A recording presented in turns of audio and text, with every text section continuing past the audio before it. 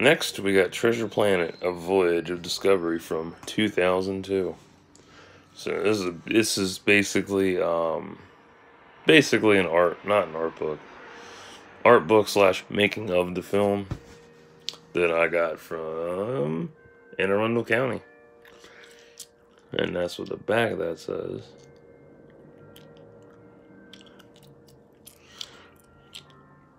I didn't even know this existed until I was roaming Marina's CCPL, which is the interlibrary loan system for Maryland, which is really beautiful. Now this book is 128 pages. So you can see it's 128 pages together.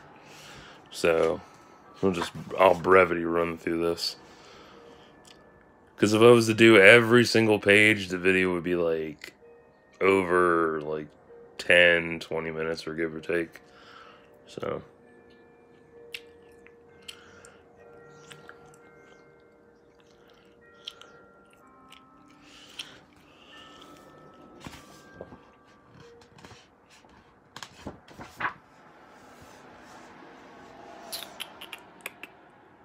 but yeah, I enjoyed this movie. I did do a review on it, I think. I'll have to check then.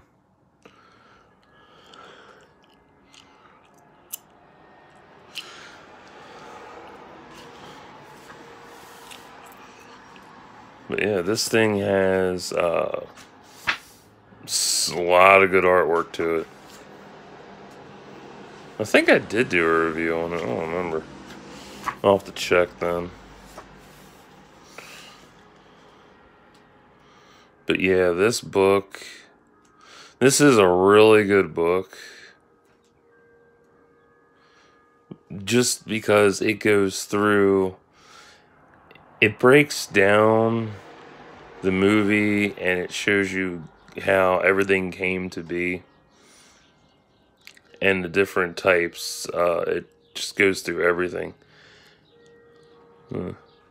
It's basically like a Star Wars visual dictionary in a sense, because it breaks down everything and shows you, the characters and how they came to life, concept art for them, and everything.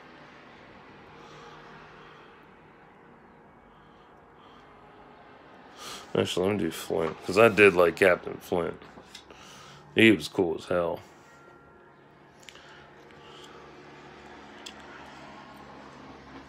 This here's the original concept art for him. Or early character designs, I should say. And it's funny how the early character designs end up being reused for other purposes. Again, going back to Star Wars, how they took Ralph McQuarrie's concept art and turned it into Rebels. Woo! Too much. There we go. There's what Scroop could have looked like. It's just amazing how good this book is. Like, it's really good. Man, come on. And it's a bigger book. Well, not bigger book. It's a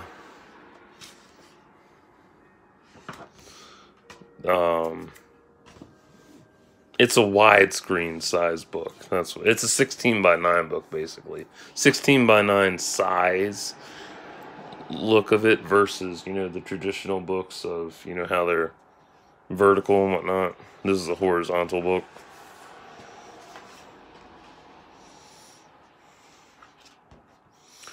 And this actually goes through the entire story.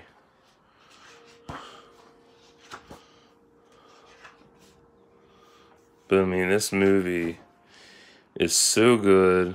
It's highly underrated, and thank Christ it's got a cult following now. I just can't believe it did so bad in theaters. And there's the film credits. And in my personal opinion, I find that Disney films without a musical number are actually the better ones versus the ones that have musical numbers. And there's that. I also love this background here. That's pretty as hell. So, that was Treasure Planet, A Voyage of Discovery. Go away, GameStop. So, if you like Disney films and you like, art books and stuff, this is for you. Would I recommend is the front more?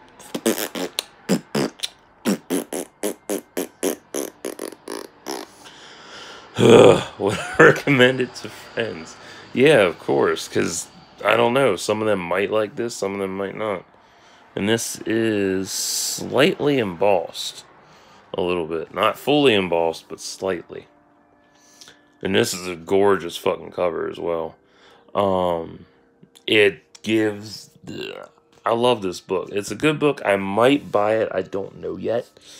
Whatever I get to you, yeah, if you liked Treasure Planet and you wanted to know more about it, of course, I would totally recommend, adding this to your collection so you can find out all you can about Treasure Planet and the details with it. I did do a review on this thing.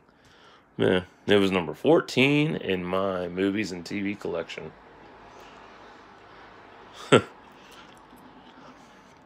So yeah. If you are a Disney fan, this is for you. If you like to collect art books and making of the film, this is for you. I don't know how easy it'll be to find this because, it's 17 years old. And I don't know how many eBay sellers actually have this book. But you can check eBay, Mercari, or wherever.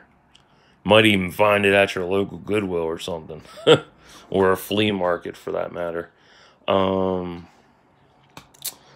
Yeah, so, if you like this book, I enjoyed this book. It was really good. Definitely amazing to look through. So, I will be back and I will do another book. Stay tuned.